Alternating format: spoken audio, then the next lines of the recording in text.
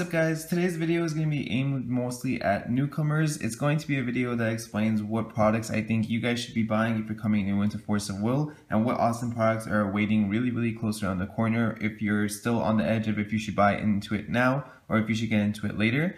It's not going to be too long. I'm just going to show off what products that I personally think would help you guys out. I've personally bought everything, even the stuff that's more aimed for newcomers from Force of Will standpoint anyway, just because I really like having a playset of every card. So if you do have the funds for it, I definitely would recommend having just a playset of everything. I think the game's still really cheap to kind of get around to that point. It would only cost around $500 to $600. I think in my like statistical views on what cards are worth anyway. So I think you can get like everything for about $500 to $600 for a playset of everything. That might be extremely steep for some people, it might be affordable for some others. I'm in no way saying that everyone should have a playset of everything. I think it'd be great if you can, but if you can't, don't worry about it.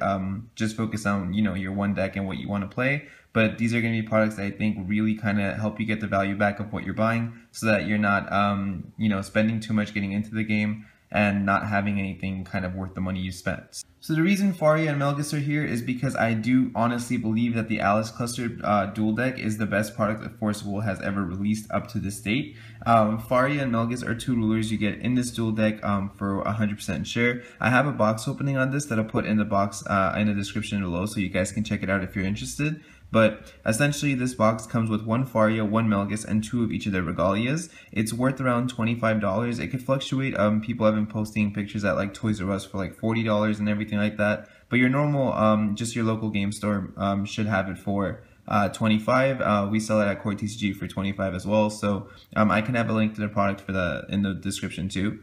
So you get two rulers, two regalias, and these cards price-wise aren't too expensive. Leviathan is about I think $3, but you get two of those. That's already about $6 in value. Excaliburs are 1 to 2. The rulers are about 50 cents because they're everywhere. But that's already around, like, let's say just $7 for what you get so far. So that's $18. You're kind of negative right now value-wise. What makes this even better is you get Guinevere in this set, which is the only set you can find Guinevere in right now. Guinevere I think is around like $10 to $13. She's extremely useful in any fire deck. I think any deck that runs red should definitely use her. So that's already a $10 to $13 card that you're also getting in this 100%. You do only get one copy, but I think anyone that has the money to get into Force of Will, I definitely recommend getting 4 of these dual decks if you're starting off, because then you get 4 Guineveres. You also get enough regalias to maybe trade some away, because you get 2 a box, so you would have 8, so you can trade a playset of each of those away as well. Besides Guinevere, you also get 1 Percival in the box. Percival is also a $10 card, so just these 2 alone, plus the regalias, you've already paid off the entire box. Percival is one of the greatest cards in the game right now as well. I talked about this in my pro tip video, but these 2 are just extremely powerful right now. Percival is really good. It's only going to get better because it's not going to get reprinted. Force of Will has already stated that anything that comes in this dual deck isn't going to be reprinted anytime soon in the starter decks they're releasing, which I'll get into later as well. But so Percival is like around a $13 card. It might be as low as 10 sometimes too, but it keeps fluctuating, but it never goes under 10. And then you also get Lancelot, and Lancelot's also a $10 card. So these are 3 cards that all together are anywhere from $30 to $35, if not more. And you get them all for buying the $25 starter deck, so I don't see why anyone wouldn't just buy the starter decks instead of just buying these singles. Some people might not want all of the, because if you do buy 4 of the dual decks, you're going to have a lot of spare cards, and it can get a little messy. I've actually met people that said that they'd much rather buy the singles and not have all the extra. But I personally didn't mind. I gave them out to friends and people like that I wanted to help get into the game. So I think it's, if you do get all those extra rulers and stuff, that's just more cards you can kind of share with your friends to see if they can get into the game, if they like it, kind of just help practice with them. So I don't see anything wrong with it, but some people have their just certain ways. So these 3 cards come in the Alice dual deck. You get 1 of each. There's also other great cards in there as well. You get a Gwyber, which is extremely played. This of course got reprinted in SKL, but it's generally a really good card. Flame King Shout also got reprinted in SKL, but it's also a really good card.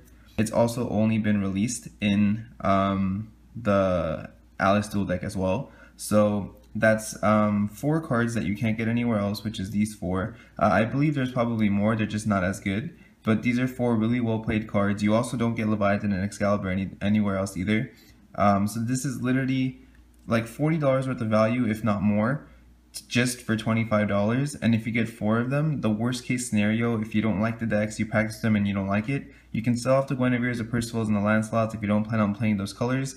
I would hold on to them because they do, I think they're extremely important, but if you're really just focused on one deck and you don't want to play red or white, you can essentially just sell them off and make all your money back, if not more than what you spent anyway. So I don't think there's any point of why you shouldn't buy 4 of this if you do have the funds for it. I think this product is 100% just amazing, and there's no way I wouldn't. Like, I would buy 4 of this again right now just to sell the cards if I had the time, just because it really is easy to make your money back. I just don't, I don't really believe in the whole like haggle thing about it anyway, but yeah, so this is the Alice Cluster deck. I will put the box opening for it in the description below if you guys want to check that out. And then I'm just going to move on to the next one, which is Vingolf. Vingolf comes with 5 rulers, so we have Alexander, Julius Caesar, this Minamoto, Hannibal, and Vlad. These 5 rulers always come in Vingolf. It's a $40 product, and you do get about half your value back. You can almost make all of it back if you're lucky, but it's not guaranteed. These 5 rulers will come in every Vingolf box. It's one of every color, so other than Void, of course. And you can, if you are trying to share cards with your friends or play anything like that, you can always share these, and each one of your friends just picks a ruler. It comes with a bunch of resonators too you guys can practice with. The resonators in this set aren't as important. A lot of them are just god-awful. I'm not going to lie and say it's an amazing product when it comes to the resonators. The rulers aren't really competitive as well. Out of all these rulers, only Vlad is the only one seeing competitive play, but it is really good for practice. Not to mention it comes with a Rasputin, which is the only release for this card, which is extremely important in any Cthulhu deck. Mozart, which is also a really popular card, and Hanzo as well. These 3 are like the best cards in Vingolf, and you don't get them anywhere else, so it's not bad to get them. And you get 2 copies of each. And it's also the only place Bonsai Attack has been released, which is also a very powerful red spell. Thunder got released common in here, and this card I think is about like $4 even common, so you get 2 of these. Everything in one Vingolf box you get 2 of, so if you bought 2 of them, you'd have a playset of everything. And then Stoning to Death came common as well. This isn't expensive for the foil anymore, but it's always a really good card to have. It saves you having to go out of your way to get it. And then the most important thing about Vingolf is you get 2 of every single dual stone. So you get a Black Silence, a Blasting Waves, a Gusting Skies, a Magic Stone of Deep Wood, a Heaven's Rift, a Heat Ray, Light Vapors, Hurt Score, Scorched Bales, and Dark Depths. So you get 2 of each one of these, so if you did buy 2 Vingolfs, you would have a playset of every single dual stone. That's absolutely ridiculous because some of these dual stones sell for about $1.50 to $2, and the other ones are all $1. So even if you're counting them all at just $1, and you get 2 of each, that's $20 alone just for all the dual stones. You then have the Thunder, which you get 2 of, which is another like $8, so that's 28, so you're only minus about like 12. And then 2 Stonings, that's $1 each, that's already 30. And then these are just always really good to have. Not to mention that you do get a special pack in every Vingolf box that has 5 super rares of these cards, and not of specifically these 3, but you get like an alternative art foil version. You can see that in the box opening for this as well. I'll post both the box openings in the description. But you get alternative art of a random card in the set, and if you happen to hit the alternative art of these 3 cards, I think Rasputin is about 10, Mozart and Hanzo are around 13 to 15. So if you did get one of those, you literally already paid the box off. So I think both of these products are just insanely good for anyone getting into the game. You get so many cards, so many things that you can share with your friends, which I think is the most important, because it can kind of suck to play the game alone if you don't have any friends. If you can make friends at locals, that's always really great too. But I wasn't able to get all of my friends into Force of Will. I played just with people at locals, and at the time when I got into Force of Will in February, there was nothing to kind of buy to kind of convince your friends to play. And so I'm really happy to see that now they have it, because maybe if this stuff was around back then, I could have gotten my friends to play, but they didn't want to, because we didn't really have anything back then. So these are both really, really good value. I would definitely recommend all of these for both of these products for anyone trying to get into the game. Other than that, there isn't really much to say. You can pick up the singles for anything that you need for your decks. There's always a lot of deck profiles being posted on the Facebook group, so you can check there as well. The Forcible US, the official Forcible page now, is always really good for deck profiles too. They also have a lot of coverage and stuff, so if you're new, make sure to join the Facebook groups. Make sure to check out that site as well. It's not forcibletcg.com, it's forcibletcg.us. They also have a card database where you can see all the cards, which even I actually use all the time, so that's always really good to use as well. And lastly, for the starter decks I mentioned coming out, it's one for Valentina, Arla, Rezard, Machina, and Persea. Machina is going to be treated as red in that deck. Of course, he's a Void ruler, but I'm sure they're going to mix it with Void cards. He's going to be the fire starter though, because they've already printed Melgus as the fire one, and Arla's the new light one other than Faria. So those products seem to be very, very good too.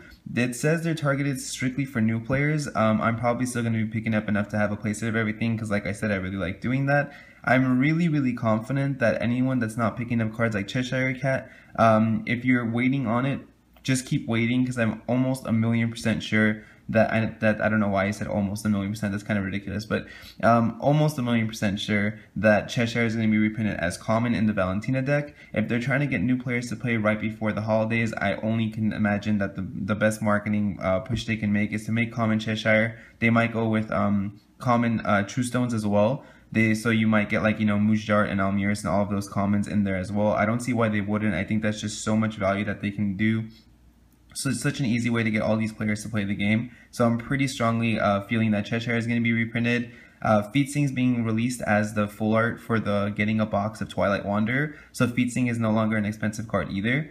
Flame of the Outer World is going to be, in my opinion, the only card that's expensive, and it's only around like $8 right now, which I think is great. If Featsing and Cheshire get reprinted, which Featsing is already confirmed, so we're just waiting on Cheshire, there is literally not going to be any money cards other than the Percival and Guinevere and Lancelot, which I just mentioned you get so much value out just by buying the Alice cluster anyway. So really stay tuned for those. I'm going to put the description, in the description I will have the box opening for both of these and then a link for all 5 of the dual decks, so just check those out if you guys are interested. If you guys have any other questions or you want to ask me anything, either shoot me a message on Facebook or put it in the comment section below.